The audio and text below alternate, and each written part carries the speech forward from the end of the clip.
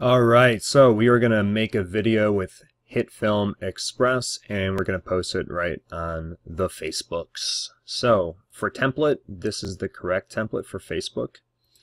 It's going to give you a 1280 by 720 width and height, and Facebook doesn't go over 30 frame rate. So this is the right one.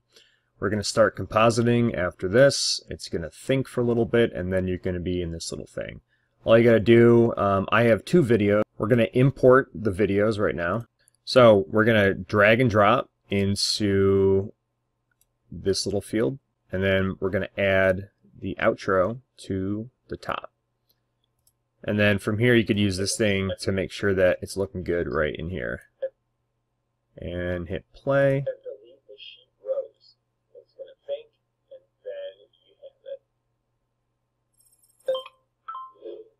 Alright, cool. Everything looks great. And then we're going to hit export all. We're going to export the contents from here. We're going to go to export. And this is it. So we're going to start exporting here. And then that's it, guys.